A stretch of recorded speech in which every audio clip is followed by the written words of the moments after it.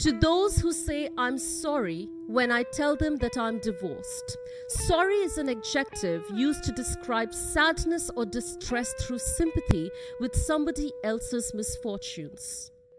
So when did we start equating divorcees with the misfortunate ones? Because this is never ever a happy marriage that ends in a divorce. It is always an unhappy one. To those who say I'm sorry when I tell them that I'm divorced, why do you suppose you should be sorry? Isn't that a word that you use when someone dies? Or is it a condolence of a love that died a natural death, of a love that caught a disease so common that society began to find it rare, of a love that used to madly pull at its own goddamn hair, of a love that met with an accident so bad that its own family refused to recognize it? Shouldn't you be sorry when society tells you that marriage is success, that marriage is for your best, that marriage is an achievement, that marriage is a godsend?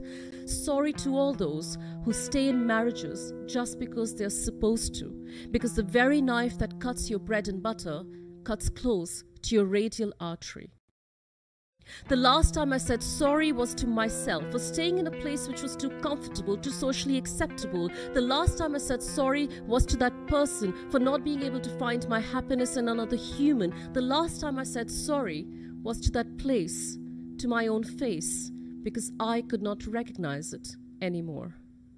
So don't be sorry, because two people decided that it's better to be two happy people than be one miserable couple. Don't be sorry, because seeing them happy when apart is breaking your own goddamn bubble.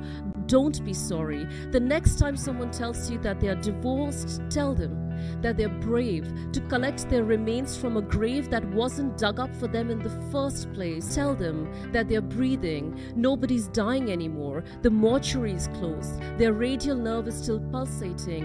Normalize divorce and be sorry for feeling sorry.